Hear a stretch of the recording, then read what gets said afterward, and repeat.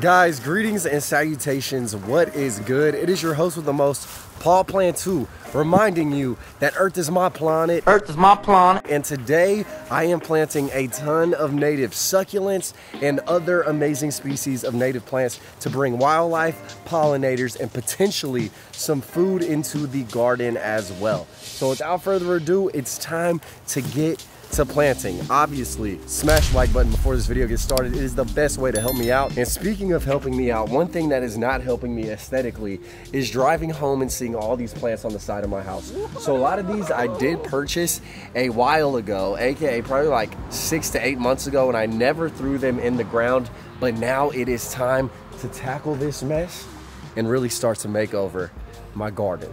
All right guys, so we are on the hell strip area of my yard, and the first plant I'm throwing in is this giant agave. Now this dude will get huge, so I want it to be a statement pretty much in the front of my garden bed. I have a corner lot, so when people walk by, I want them to just be blown away by how huge a plant can grow. Boy, ain't no way, boy. And this dude actually is pupped all the way out, so I not only have one, but two giant agaves. So I'm gonna go ahead and plant the other one elsewhere and really make these ginormous statements. Okay, so by ginormous statement, I mean this plant can grow up to 6 feet tall, and then when it does flower after about 10 years in a desert environment, the stalk can be 25 feet tall. Now, because it does rain a lot in Houston, this guy will grow faster than in a normal dry climate. But yeah, this dude is gonna get huge, and I just want it to be stunning for anyone walking by my garden. Now in the front bed, I'm gonna plant the little small one so it will get huge by this pine tree. It is very, very dry in this area, and that's why I want something that'll get ginormous and doesn't need a lot of water to really be a standout in the front yard. Now as I plant this giant agave, keep in mind they grow in zones 8 through 10. They prefer full sun, but can take some light shade. All right, so there it is. Look at this. This guy is tiny. I'm gonna be curious to see at the end of the season how big it'll be. And I also wanna dig up this like little oak tree because it has no business being here. All right, so the next plant I'm throwing in is this stalked Bulbine or Bulbine.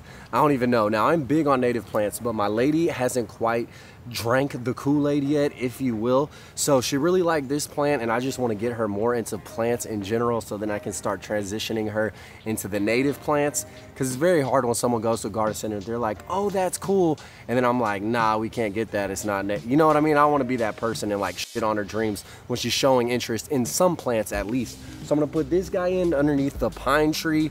Again, it is very drought acclimated, which is perfect because this pine tree sucks up all that water in the area. So this bulbine, like I said, is not native to the US. It is native to tropical Africa. It can grow in zones 9 to 11, and it is drought tolerant, and it'll form almost a ground cover like clump that can extend to be about 4 feet. It attracts carpenter and honeybees, so I am curious to see how big this dude will get, but the flowers are absolutely stunning. Gorgeous. So yeah, my lady made a great selection. All right, so we have the bulbine in the ground, and in front of it, I'm throwing in 3 Mystic Spires Salvias. They're a cross, but bees love these things. I already have some in my yard, but look at that. There's 1, there's 2, there's 3, and they'll light up with blue to contrast that orange yellow. Hello, these are great. So basically, Mystic Spires is a cross between the Salvia farinaceae and Salvia longa spictata, something like that. Either way, man, they were a chance discovery at a botanical garden where the parents mated and created this wonderful free buffet for pollinators. These guys get huge. They prefer full sun, but they have already thrived in my yard, so I know that these will continue to go hard. Now I planted a couple more on the side of my house in the garden beds, and these do grow in zones 7 through 10, so a lot of you guys are able to plant these dudes, and trust me, you won't be disappointed. All right, y'all, so we have moved back to the side area of my garden, and again, we are underneath a pine tree, which means this area is drier. Now in this area, we have all this like catchweed, like bed straw growing in, which evidently you can use to clear out your system, I guess. But anyways, I'm just leaving it as a ground cover. It is native, and it will keep that soil nice and enriched, and it's nice to have some roots actually going in this area. But because normally in the summer it is hella dry, I'm throwing in this Peruvian apple cactus. Now, I'm not sure if this will be able to survive a freeze, but I want to give it a try. It was super cheap at a local nursery, and so I'm gonna throw this dude in this area. Hopefully it does grow really tall, really vigorously, and can produce a little bit of edibles for your boy. All right, so as I put this Peruvian apple cactus in the ground and started doing more research, I figured this dude would probably die on the side of my house because it has been freezing every other year in Houston, and this dude is not frost hardy whatsoever. But I'm so tempted by the fruits that I rolled the dice on it. I got it for cheap at a local nursery in the country, so I just figured, hey, I'll chunk it in the ground. Who knows, I might have buyer's remorse and indecision and actually end up putting this dude in a pot. We shall see. But yeah, man, I just really want to try the fruit, so hopefully this year it takes off flowers and I can get some nice edible apple cactus. So just look at how glorious this looks, man. I don't know, it's such a nice looking plant. I think I'm gonna dig it up. No lie. Okay guys, so it is yet another day and we are still continuing this journey. And yes, man, I had to throw on the frog shirt once again. It is a good omen of luck. And the 3 plants we're throwing in now all are native species. Now, when I shop for native plants in Houston, Texas, I do go to Buchanan's, and I have 3 plants that are absolutely amazing for pollinators. We have the twisted leaf goldenrod, and goldenrods are basically keystone species that basically feed and provide more beneficial nectar and food for insects than a ton of other plants combined, and hence why I'm throwing them in the garden. They do seed readily and they can spread, and usually they don't have that clean look that people necessarily would like, and they get tall. So I'm gonna put them along the border of the fence in the taller areas as a backdrop in the garden.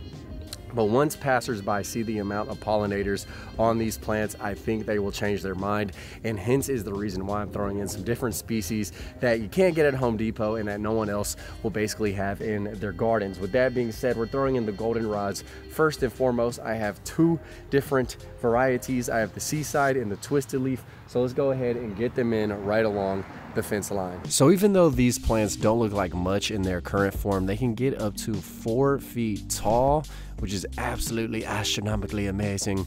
And they do attract and bring in a ton of beneficial pollinators. They like full sun and grow from Virginia all the way down to Tejas. All right, now next up I'm throwing in this Joe Pye weed, and I think I'm gonna throw it in this corner of the yard right here so it can grow tall along the fence and look absolutely spontaneously pontificant. What? Dude, I am dumb, I promise you. But yeah, I had to move the location of this Joe Pye weed next to my pine tree because there's more room for it to grow. It gets up to 7 feet tall, and it likes both moist and dry soil. And these are a pollinator's crack house in heaven.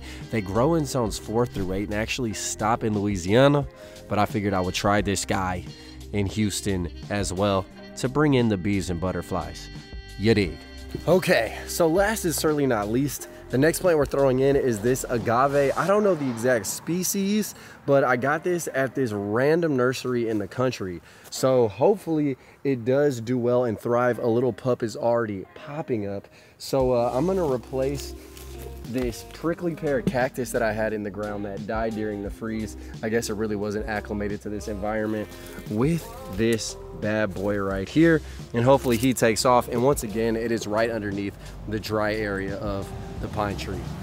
So let's get her in. All right, so I hope you guys can sniff my drift, catch my drift, however the saying goes. I hope you guys have gotten an overall view of what the methodology of this video has been, and that's to put cold hardy, dry soil loving, moisture level plants in the ground that will last up to 15 degrees. And these American species of agave definitely do qualify. This one looks cool and it already has a pup, so that means I got 2 plants for the price of 1. Jackpot. And all right, class, that is a wrap on another video. Once again, always remember, Earth is my planet. Earth is my planet. I hope you guys did derive at least a little bit of inspiration on some hardy plants that can survive in my Houston, Texas Zone 9 climate. I mean, we threw in things for pollinators. We threw in things that require pretty much no regular water upkeep or maintenance. And of course, plants that survive the heat and the cold snaps that we do get down here. Now, if you guys have any comments, any suggestions, any advice, I am all ears